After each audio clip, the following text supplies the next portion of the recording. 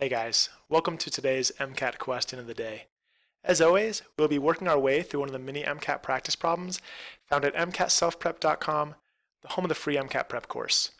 I'm Andrew George, a 99th percentile MCAT tutor, and I'll be walking you through today's practice problem as if you are one of my private tutoring students. Be sure to hit pause and try this problem for yourself before watching my explanation. Let's start off by talking about Maslow's hierarchy of needs. According to Maslow, we are motivated to fulfill our desires in priority order, starting with the bottom of this pyramid.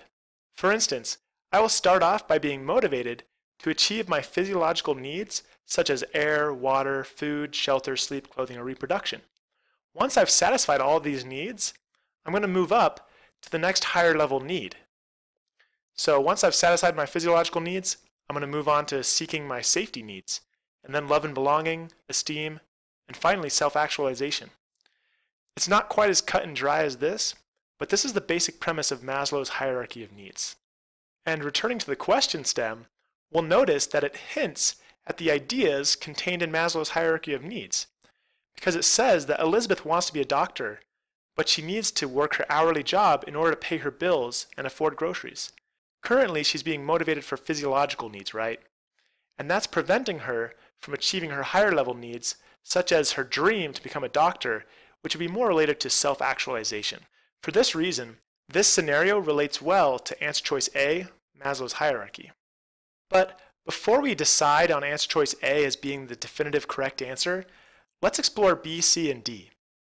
On the MCAT, with these types of situational questions, you need to make sure that the answer choice you decide on is the one that relates best to the situation at hand. Because all the other theories, they relate to motivation, but they do not quite relate as well as answer choice A does. So let's confirm that for ourselves. Answer choice B, the evolutionary approach, this focuses more on the role that instincts play in motivation. So for instance, if this was talking more about Elizabeth's instinct for food and how she's just needing to pay the bills so she can get food and how she's really hungry all the time, if that was the kind of language you saw in this situation, then answer choice B would be the right answer. But this scenario does not really hint at those kind of deep down physiological needs. So we can eliminate answer choice B as being incorrect. Next, answer choice C, the cognitive approach. The cognitive approach focuses on rationality and decision-making abilities. In this scenario, it doesn't really talk about Elizabeth going through a decision-making process between paying for the bills and affording groceries and becoming a doctor. Yes, there's a decision involved here, but that's not really what the question stem is referring to.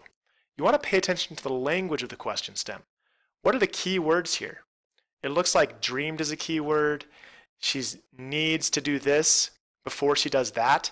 Those are key words that tell us that we're thinking about Maslow's hierarchy, not really related to the cognitive approach. There's not very much decision-making language involved here. Finally, answer choice D, optimal arousal theory. The optimal arousal theory suggests that we're motivated by a balanced level of arousal. It says that we perform our best when we're not over-aroused or under-aroused. And this question stem does not really hint at that idea of finding the right level of arousal. So we can eliminate answer choice D as being incorrect. And as we notice here, that leaves answer choice A as being the only correct answer. If you enjoyed this MCAT question of the day, be sure to give it a like. And for more MCAT questions of the day, be sure to subscribe to this YouTube channel and enroll in our free MCAT prep course found at MCATselfprep.com. And if you are really looking to maximize your MCAT score, feel free to visit my tutoring profile page and request a free 10-minute phone consultation.